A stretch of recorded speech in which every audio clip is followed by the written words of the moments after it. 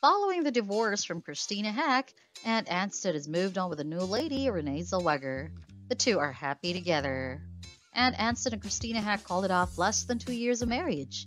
And Christina separated in September 2020. In November, Christina filed a divorce and finalized their divorce in June 2021. He and his ex-wife had ended their marriage, citing irreconcilable differences. They share a son named Hudson London Anstead, too. Haack moved on with Joshua Hall while dating Oscar-winning actress Renee Zellweger. Anstead met Zellweger on the set of Discovery's Celebrity Joyride. Christina Haack engaged to Joshua after dating a few months. On January 18, Haack shared a photo taken on vacation with her fiancé.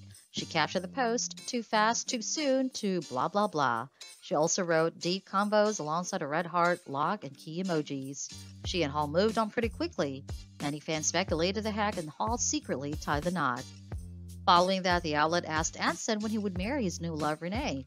He was asked if he's ready to head down the aisle with Renee. The former Wheeler Dealer host answered, "Oh, absolutely not." He then added, "I mean, what's the rush?"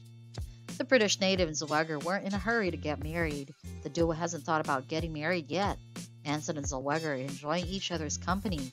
The mechanic master went official with Renee on Instagram in August 2021. Plus, he revealed he's not considered having more kids in the future. His kids noticed how much Renee made him happy and referred to his eldest children as his best friends. His older kids, Emily and Archie, lives with her mother in the United Kingdom. He needs no topic to talk about with them. It's reported that Zellweger listed her Los Angeles home in October 2021. There's a rumor that the Chicago actress was planning to move on with Ant. The father of three often shares pictures of his girlfriend on social media.